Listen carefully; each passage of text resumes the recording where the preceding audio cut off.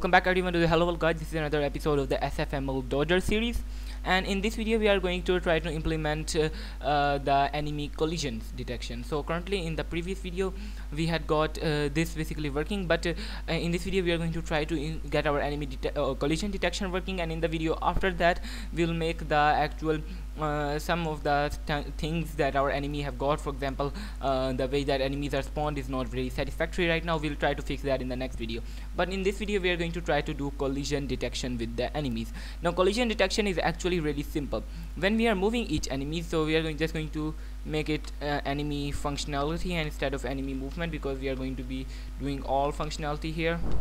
So enemy functionality, and what we are going to do here is that we are going to check if enemy, and since this is a rectangle shape, we have got a easy function called enemy dot intersect.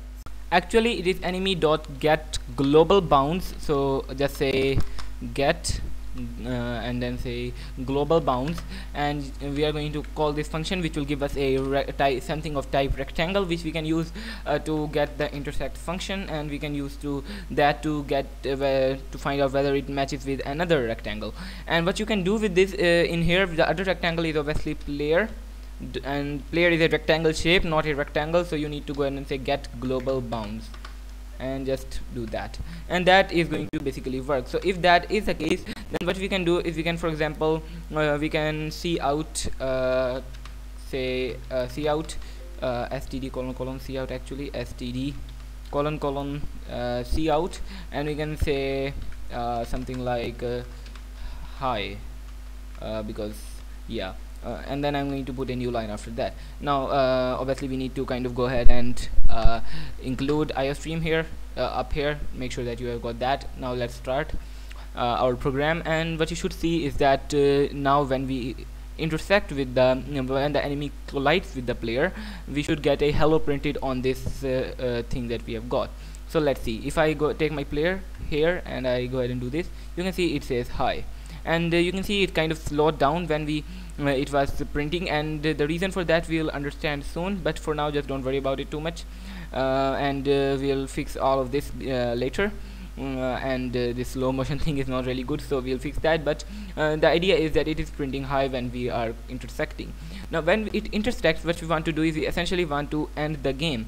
So what we can do is we can go ahead and say something like window.close. So we haven't got a game over screen right now, so let's just close the window as soon as it intersects, because our player will be our player, it will be over for hit. So let's try that out now. Okay, and you can see it's like that, and as soon as I dodge one of them, and then it comes and I kind of hit one of them, and the game ends. Now that is pretty awesome. We have got our enemy getting the correct intersecting and then trying to get the player as well, and then it is closing the game when that happens. Now obviously there is another problem that I said, that our enemies are currently not being so awesome, because they are kind of they are appearing here all together. So we want a better way to handle that, and I will actually think about doing it the next video, but let's do it right now, because why not.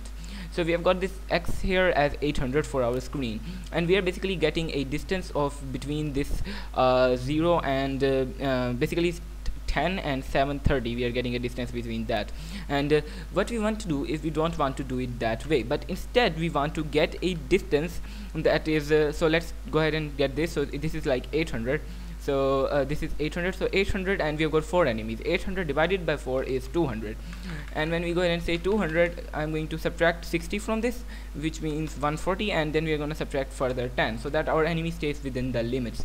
So let's do that. We are going to add 10 to it to make it that it does not like go like right together with the wall. So but we are also going to add another value to it, which will be I multiplied by some value like 200.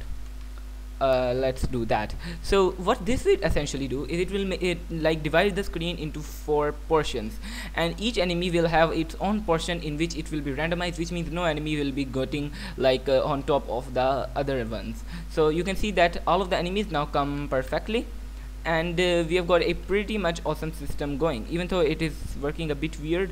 Some of the enemies are going all the way there, which should not really be happening, and some enemies are too close to, okay, that was a bit of a problem. So let's see, actually let me first go ahead and do this here like that. Alright, and because I want to make sure that nothing wrong happens. So we've got, so when we do this, for example, on the first run we will get let's say a value of 20, let's say. So let's say let's get a value of 50. So we add that 10 to it, it will make 60. Now let's say that we get 60 for each of the values. So for the first one we will have 0, which means we will just have 60, and the next one we'll get 200 plus, which means we'll get 260, and in the other one, in the one after that, we should get 460, and in the one after that we should get 660. But yeah, that is basically what should happen. Now the reason it did not work on the second try is because this line is not being implemented lower here as well, where we are kind of redoing it. So we need to obviously paste this line here as well. Now if I start the game now, what you should see is that we have got a practically okay, what happened now? Alright, that is a bit weird. Okay, so that was a bit of a problem because we are doing auto AND here and we don't have the I available to us, which is a bit bad. So let's just create an integer called I in this loop that is by default 0, and it will increase each time when this loop runs, which will kind of be really simple. So let's do that. So that now should work. So let's start and see if that goes that well, and let's see. And you should see that all of our enemies are now not intersecting together. Okay, again, come on, that didn't I didn't expect that to happen. So why did that happen, even though we have got a better system here for the Y? So let's for the X here, now we have got the same system here, but it seems like it's not working for some reason, even though it should be. So let's try again and see what happens. So why is it going this way? So you can see that enemy is almost like all the way till the end, and now these are all together when it runs again, which means that what is happening essentially is that our I is remaining 0. It seems that it's not actually increasing. The reason is obviously that we are defining the I inside of here, but we need to kind of do it outside so that the I does not change each time we run, and this will make sure that everything works perfectly. And all of our enemies will be now separate, and no one will kind of go intersect with the other, and you can see that's pretty awesome. And we have got a really nice gameplay kind of going. Now there are two things that we will like to add in this, and we will do that in the future videos. One is that when the enemies like fall, they should have a velocity towards the left or right and not just fall straight. And the other thing that we need to add is make our program frame rate independent, which we'll discuss in future videos, of course.